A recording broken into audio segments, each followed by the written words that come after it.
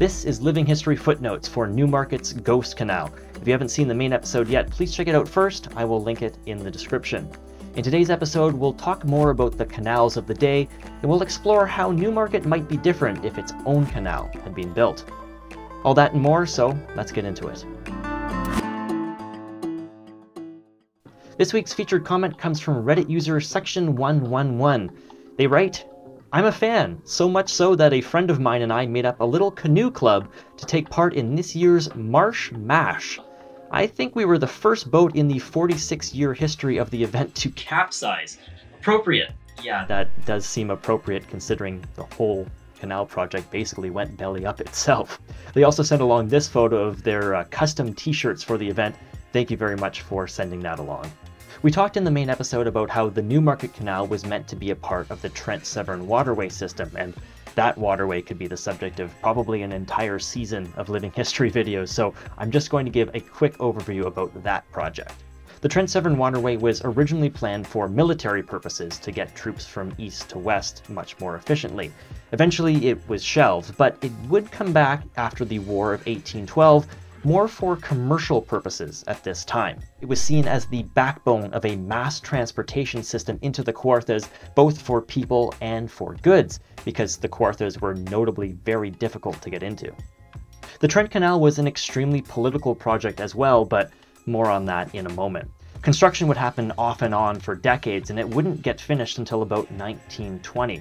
In some ways, the Trent-Severn Canal was a bit of a failure, and that might be expected considering it took almost 100 years from when construction first started to when it was finished. One of the issues was ship sizes. Ships had gotten a lot bigger from the time the canal project was started to when it would eventually open, and it didn't make financial sense to use smaller ships to get the same amount of goods across. The other issue was the growth of alternative transportation systems like railways, which had become much more numerous and were often much more efficient at transporting goods, even if they did take a bit of a higher cost. However, the canal would come back strong with a different purpose, and that was pleasure boating. The canal now carries more than 100,000 boats every year, and it's become known as a world-class sailing and power boating destination. The entire 300+ kilometer length is now managed by Parks Canada as a National Historic Site. This makes me wonder what a canal might have meant for Newmarket. If it had its own water link to the Great Lakes, it might have benefited from those traffic levels, and theoretically it could still be benefiting from those today. There's old photos as well that show the Davis Tannery standing right next to where the turning basin would have been at the end of the canal. Now that was just one business among many in Newmarket that may have had significant impacts from a canal system. However, as we just said, and as we learned in the main video, railways had become quite dominant by this point, and the expansion of roads and highways was not far off. So just what sort of an impact a canal might have had, it's tough to say. There's a couple of political points that I'd like to discuss here too. First, there was the Conservatives that immediately cancelled the canal project as soon as they got elected, but a very similar thing happened with the Trent-Severn Canal back in 1896, except it was the opposite situation.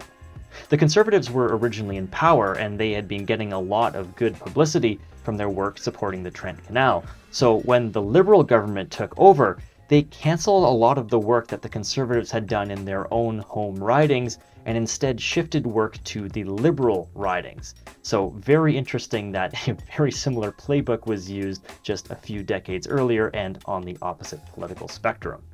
The other one is that the Newmarket Canal originally had cross-party support before it devolved into a political dumpster fire.